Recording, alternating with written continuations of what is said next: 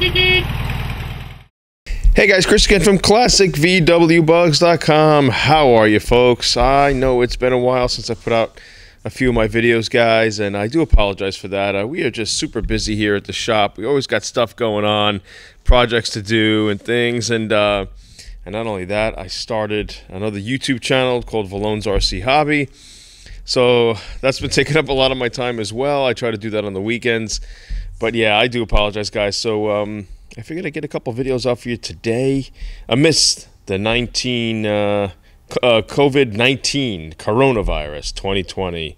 I hope you guys are all safe out there. Be healthy, be safe, be smart, and I'm pretty sure this thing will blow over and we'll be all back to normal. So, I got this is a shout out to Scott Magyar, who sent me a comment in my YouTube channel about the quick roof and the peel and seal, and if I am still using it today and where can we get it. All right, so guys, I put a video out many years ago, probably a good 10 or 13 years ago, 12 years ago, something like that, on quick roof. And I got this stuff at Home Depot at the time. Now it's not quick roof at Home Depot, it's some other brand. Still does pretty much similar insulation. But now you can get this peel and seal, and I get this from Lowe's. And you can find it down their roofing section. If you can't find it at Lowe's, you can do a Google search and you can find it there as well. I use this for sound deadening. So I use it in the rear luggage compartment. So let's come over here. Boop-a-doo. This is Joe's 1956 Strato Silver Build-A-Bug project that we are working on. And actually yesterday we were doing the quick roof. Let's come inside here. You see I put it in the doors, rear door panels, rear luggage compartment. And I still use this stuff and it works absolutely phenomenal. It really deadens the sound. You know, everyone knows a Beetle is pretty loud because the engine is behind this panel here. So you get a lot of noise back there. By factory, there was some sort of an insulation in the 50s. It was kind of like a jute or like a fibrous material that really brittled apart if you ever get under there. Later on, they went to a different kind of material. But I do not put it in the roof. I don't put it on the pillars or anything like that. I have never tested it upside down. I just don't know. It might work. I just don't know. I'd rather use more of a felt padding in the roof area like they had back in factory days. So this is where I use my quick roof. Now, if you want to use it on your floor pans, go right ahead. You want to use it on your front firewall section underneath the dashboard, go right ahead. It just quiets the ride even more. So yes, in 2020, I am still using this stuff. It is remarkable. I have used the more expensive stuff like Dynamat, and I'll be honest, guys, I've done a sound test before, and it really is about the same. And for the fraction of the price. I mean, I think you could still pick these up for about 16 or 17 bucks. If you buy it online, maybe you can get a little bit cheaper, but I haven't seen it much cheaper, and you will have to factor in shipping with that. So peel and seal. It's the same company that makes the quick roof. It's Cofair.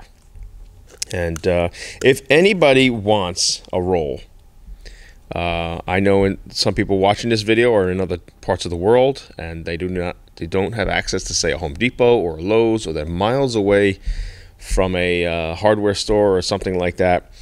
Give me a shout in the comment section below, or pop me a personal email. Just go to my About Me section here on my YouTube channel.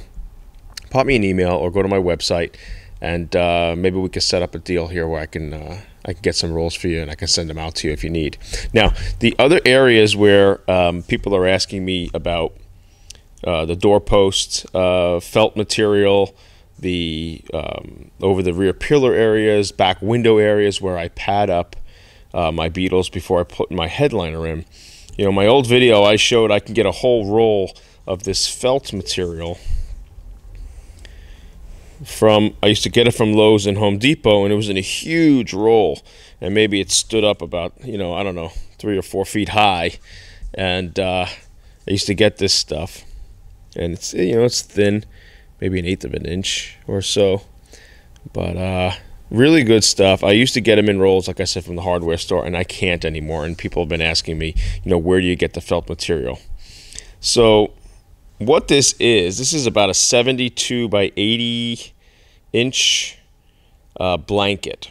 So if you look up textile blanket, moving blanket, you'll find this. Unfortunately, most of the sites where I see this for sale, they carry them in bulk.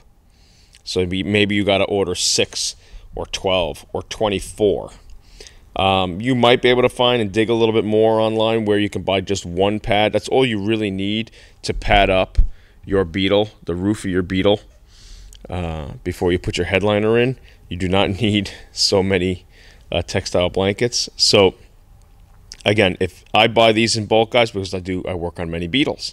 So if you need a textile blanket, if anybody wants this to pad up their roof, give me a holler, and I can ship one out to you, because I buy these in bulk. So, and they're clean, and you just cut them, and I have a template to cut pieces for my roof, but you don't necessarily need a template. You could just kind of line it up to your roof and just start cutting.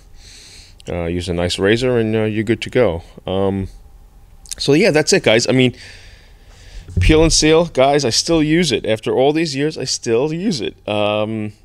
It's pretty remarkable. It's cheap. I do not get a smell. People ask me that as well. There is no smell. And what I do is, once I put the peel and seal down, like you saw in the 56 Beetle, I then put another layer on top of that. All right. So here is a carpet pad kit that you can buy from either CIP1.com or Wolfsburg West. They sell this 3-piece kit. Now this is over the wheel humps, okay? And it's like a jute. It's like I guess a felty carpet pad, and it comes in like 2 pieces. But what I find is, 2 pieces together, rather. It's a 3-piece kit. So you have the 2 sections over the wheel humps, and then you have the center section. The center square section below the back window. But when it comes as this 3-piece kit, it's sandwiched like this, and it's stuck together. And they want you to pad this whole piece, and they expect you to glue this down. I actually don't do that.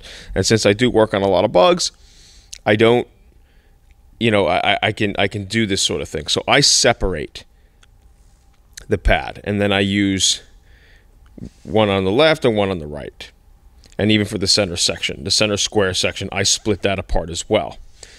Now, for someone like you working on the Beetle at home, in your garage, now you got to have some extra pieces. You want to give them to somebody, whatever. So I then use the other halves for maybe another Beetle. The center section you could then use for the roof. I would split that material and then use that square section that normally goes back here in the luggage compartment on top of the quick roof.